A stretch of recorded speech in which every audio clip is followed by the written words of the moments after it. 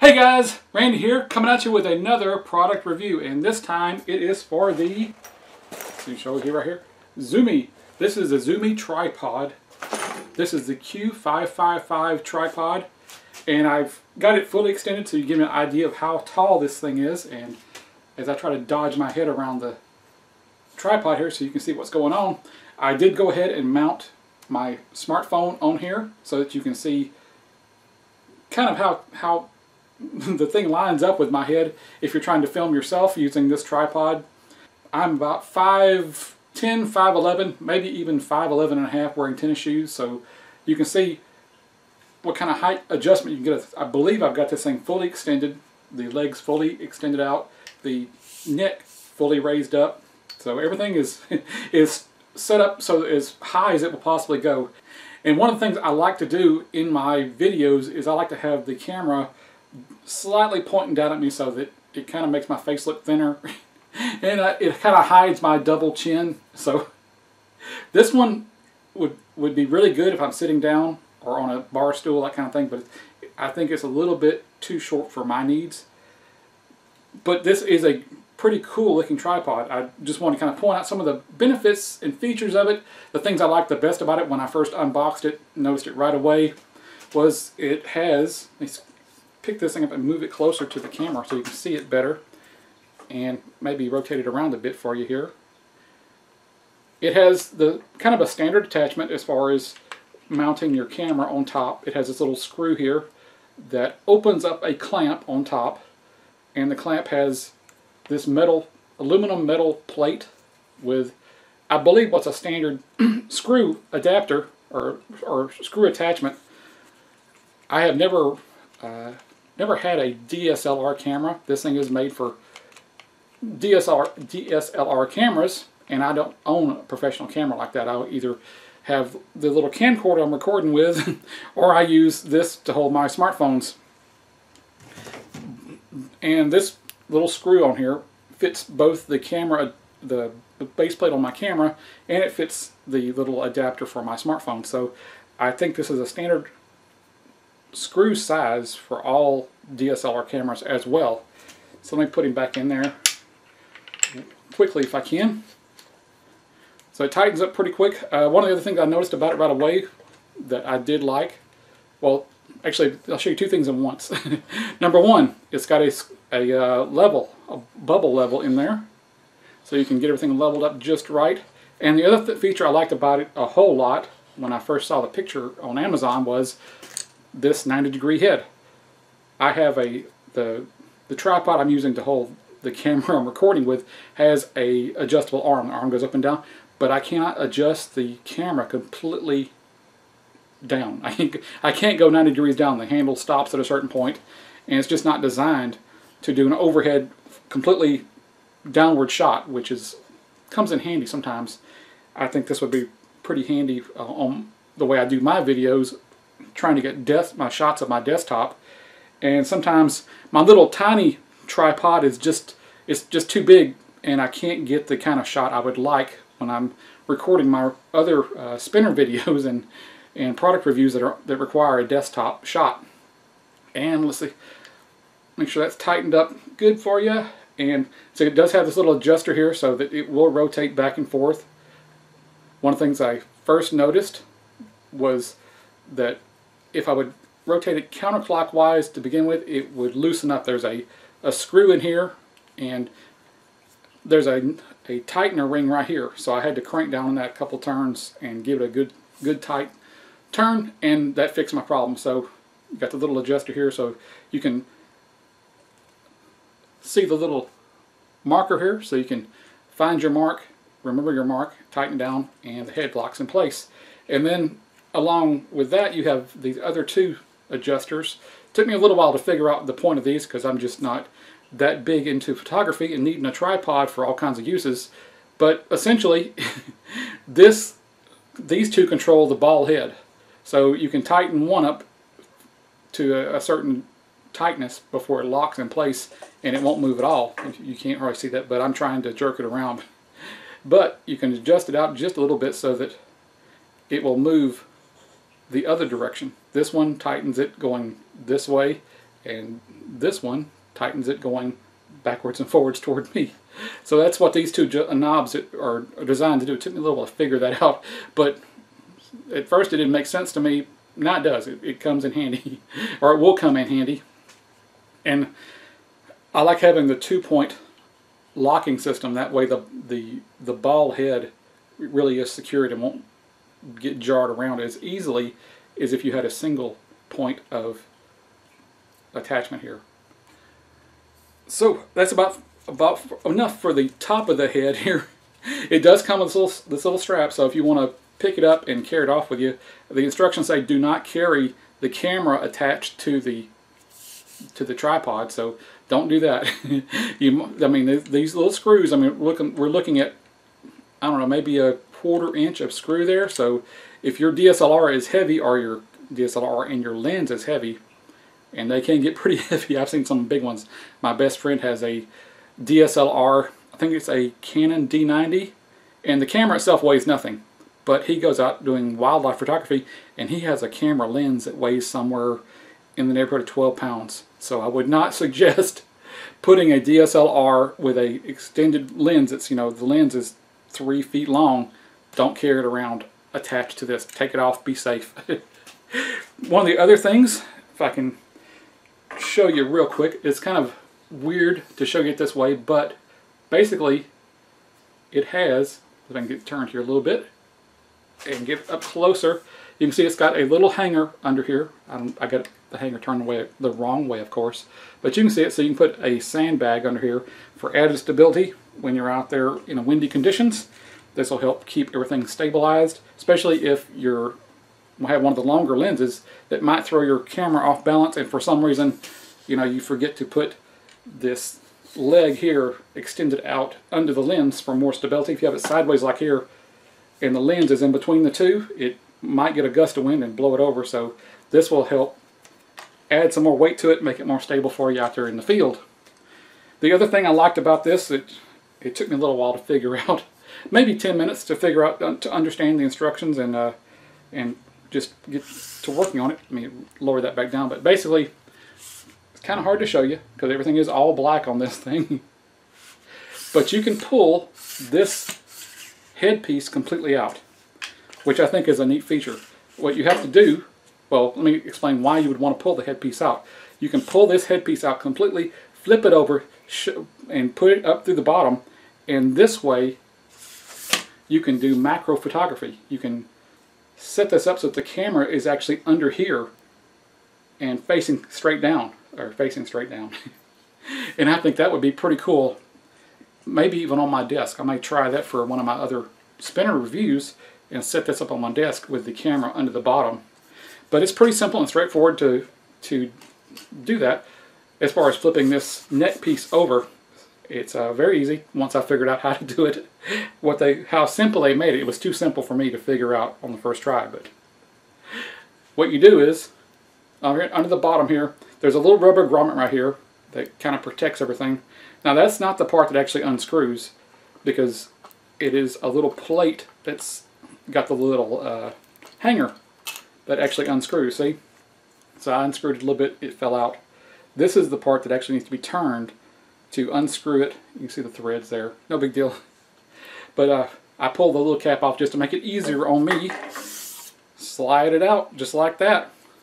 And this thing does have a groove in there. Maybe you can see the groove right there. So you'll have to line that groove back up once you put it under the bottom. See if I can do this on camera without looking too dumb. See if I can, there it goes. So I just had to turn it a little bit to get the groove to line up, so you can see if someone like me can figure out how easily to get this thing to go back together, you can too.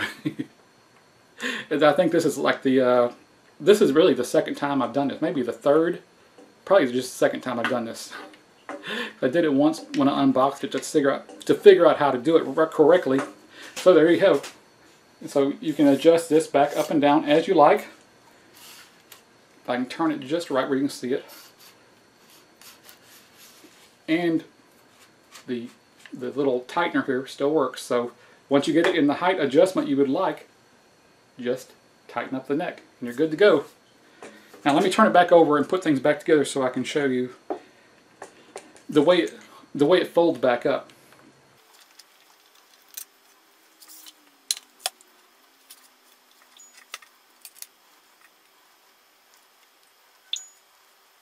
There. Now I got that tightened back up. Just like a quarter turn over finger tight when I tightened up the bottom screw after I flipped the camera head back over.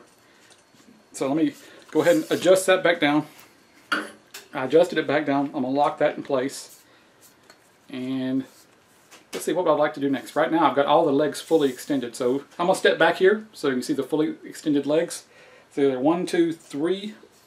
If you count this shafter here, it's a 4-piece leg. And each one of them has a little flipper on it. So you can actually adjust it back and forth as you need it. And they just snap closed and they lock in place. Now one thing I do like about the legs is these are round instead of being, I guess, rectangular or triangle shaped. I like these round legs because to me it feels a little bit sturdier. There's no flex in them. With some of the flat rectangular legs that I have on other tripods, the 2 other tripods that I have, they feel kind of flimsy and you can shake them back and forth. This feels very sturdy and very steady. It's not wiggling back and forth.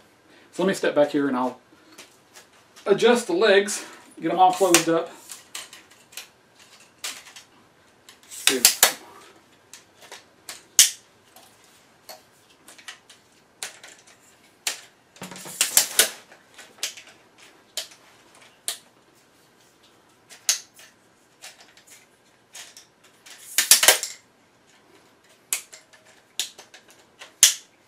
So there you have it. See how it all snaps closed, locks the legs in place. Now this is not the final step, but I just wanted to show you one other thing before I move on to the final step of putting this into its packing position or carrying position, closed up position. Is these little round rubber leg end pieces. Now these are at an angle. They have a cone shape to them, and that is kind of a handy feature as if they were just a flat surface. It wouldn't have as, I guess, good a big a footprint on the ground. So these little round ones actually, when you got the leg folded out, this little round tip gives you more of a gripper, a gripping surface for wherever you're standing it up. So it works pretty good on this concrete floor. And the final step on folding this up is push on the leg, the little locking mechanism for the leg position. Let it go all the way up. Click on this one and click on this final one, and then kind of rotate the head around for the best position. And I did not do one other step, and that is to loosen the neck up right here, and then slide that into position, tighten the neck back up so that it does not fall through, and then just kind of adjust the head around for the perfect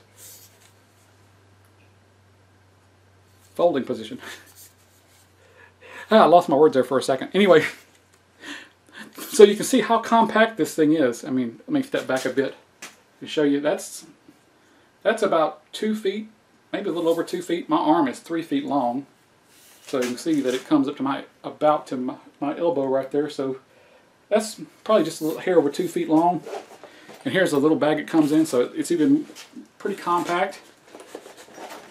Get this thing open. That was one of the surprising things. I thought it was pretty cool design where the legs not only collapse, but then they fold up over the neck. So everything goes into one really super compact form factor. Now, once I got that all back together, get it all back in the little Zumei bag that comes with it. This feels like a water-resistant bag. Of course, it's got a zipper on it, so it's not waterproof. So if you drop it in a lake, it's going to get water inside of it. But just rain and light sprinkles probably isn't going to penetrate this bag. Let me pull it back out to show you the one trade-off. It could be a good thing, it could be a bad thing. It just depends on your photography needs, I guess. And that is when you fold the legs back out, you turn it back over. This is going to be kind of big, but this is the easiest way for me to show you. The trade-off for having these legs that go completely back up to the top like that, you don't have that stabilizing 3-point folding arm system like on some of the others. Like on the camera tripod I'm using right here, the neck, this part right here, actually goes down into a shaft down below, and that shaft has a sliding 3-point legs, 3-point arm system that goes up and down and collapses and expands as the legs go up and down. So you have the additional stabilizer that pushes out on the legs and keeps them from closing when you pick this thing up. So that's the one little trade-off. I don't think it's a deal killer, but it really depends on, I guess, how much weight your tripod is carrying and what kind of location situation you're working in. But other than that, well, let's say there is one thing I do like having this little up and down arm on my other tripod. This little where you can reach out and you can shift it up, shift it down by hand. And since this one doesn't have that, that's kind of not a hassle, because once I get the tripod head in position, I'm not going to move it again anyway. But every time that I do a new video, and I'm sitting down, my chair is in just a slightly different position, so I'll have to adjust my chair to fit the tripod position, or get up and adjust the tripod and then sit back down, look at where I am on camera, that kind of thing. So that's one of the little trade-offs. But I will happily do that trade-off in exchange for being able to do this, being able to loosen those 2 screws up and go 90 degrees down. I do like that. I mean, that's nice. So that's my favorite feature about this one, is this little ball head that will will turn my camera completely down. So yeah. So that wraps it up for the Zumei Q555 tripod. Hopefully you got some value out of this and helps you decide whether you want a tripod with round legs and a ball head that goes completely vertical on you, or if you prefer a tripod that has an adjustable arm on it and has more stable legs when it comes to a separate system of arms under the legs. And the third thing I like about this little tripod is the fact that you can take this main camera shaft, turn it completely over, and put the camera down in between the legs like this to do overhead shots if you want to. So I hope you found this enlightening, fun, and helps you make a decision on what kind of tripod you would like. So this is Randy, signing off for now, and I'll talk to you later.